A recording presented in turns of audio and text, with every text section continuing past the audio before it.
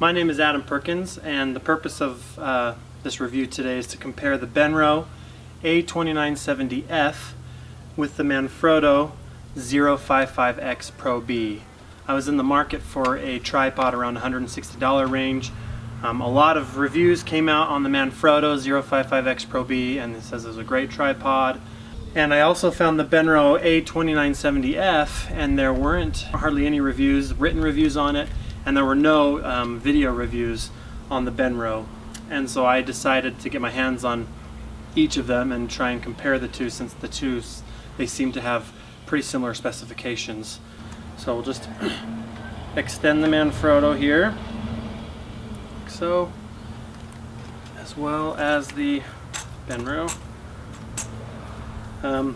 The legs both have an insulated piece on them. Manfrotto has it on 2 pieces, whereas the Benro only has it on 1 of the legs. These flip switches that extend the legs on each of the tripods also seem very comparable. They're high quality, they feel durable and sturdy, and they also, both of them have an option to tighten them down if if closing it doesn't secure the leg, you can get an Allen wrench and tighten it down. So here's the Benro. I'm about 6'4", so that kind of gives you an idea, with the central column all the way lowered and both legs sets extended. Gives you an idea of how tall the Benro is. I'll do the same to the Manfrotto. Alright, so here they are side by side. When you're looking at just the leg extensions themselves, you can tell that the Benro is slightly taller than the Manfrotto. Again, I'm 6'4", so for most people, this double leg extension, you also have your head on there. Even for me, this is going to be pretty good height, a good height for me to be able to see, and for anyone else to be able to see. So let's move on to the central column. For the Manfrotto, it has a single knob. Let me show you right here. Right there, it's got one single knob, and this knob is kind of the single control for everything on this central column. So you loosen it, and it extends. This is the height, full height capacity of it. Let me tighten it down, and I'll show you the height capacity of the Benro. This one has 3 separate knobs, and we'll address each of them a little bit later. There's one here, and one here. Hopefully you can see that. But I'll just just extend the central column. And this one just pops right out. So you got to be careful not to pull it all the way out. But again, let's put them side by side. And even though the Benro's legs are a little bit longer than the Manfrotto, of course that central column makes about that 2-inch difference. The Manfrotto's slightly taller than the Benro, and when you have everything tightened down, they're pretty, these central columns are not going to give very much. They're pretty sturdy. Both of these have the option to go horizontally. So to do that for the Manfrotto, again, there's this single knob. You unscrew that single knob, and then right on the bottom of the central column, let's get the Benro out of the way. Right at the bottom of the central column, right here, there's a button. And so you pull it all the way to the top and then push the button, and it'll extend it just a little bit more. You can hear it click in place, and then it lies horizontally and can swivel side to side. With this knob also loosened, you have the option to move this, slide it like this. It's nice to have one single knob to worry about, so you don't have to try and figure out, okay, which knob does what. The only thing I don't like is it seems to decrease the functionality, because once I tighten this down, I lose motion, I lose this motion, I lose this motion, and I also lose this kind of motion once I tighten it down. So, well, let me show you the Benro, this aspect of the Benro. So the Benro, as I mentioned, has those 3 separate knobs. One knob here allows you to raise it up and down and tighten it down. Totally separate knob here allows you to swing the arm side by side. It also extends You can also loosen it and go this way as well on that separate knob, and then you can rotate it as well with this third knob right here.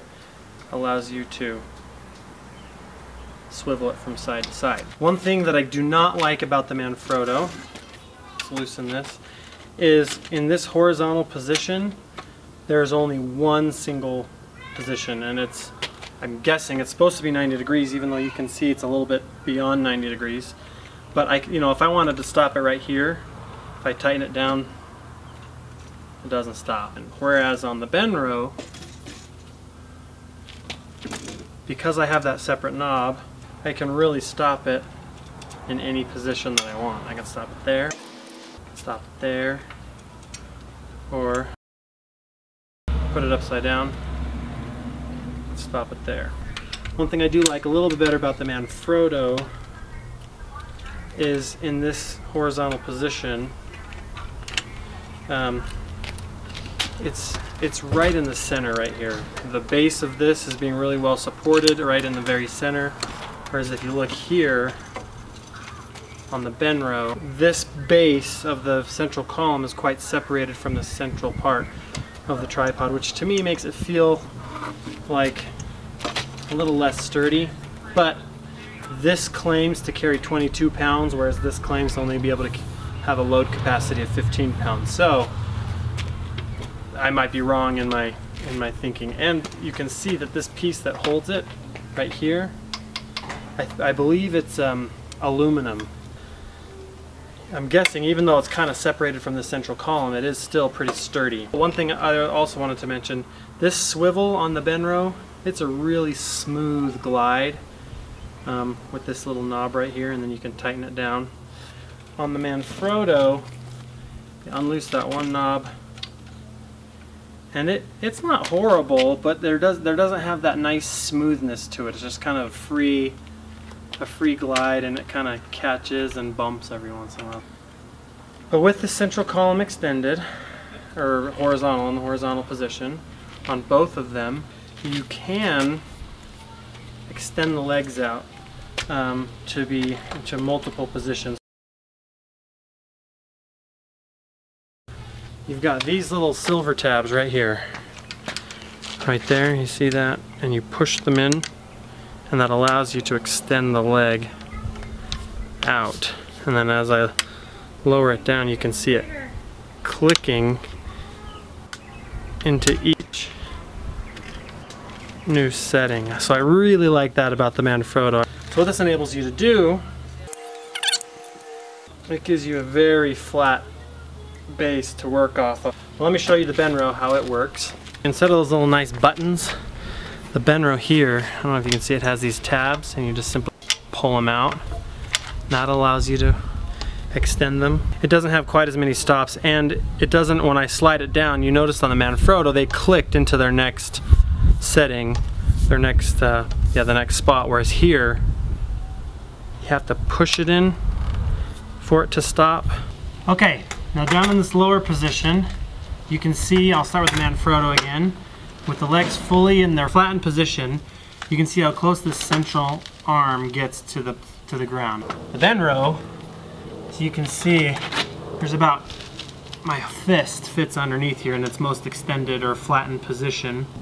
And then last of all, one thing I really do like about the Benro as well is it comes included with a traveling case. And if you look in here, it comes along with these little spikes that you can put on the bottom of the feet. The Manfrotto does not have an included case.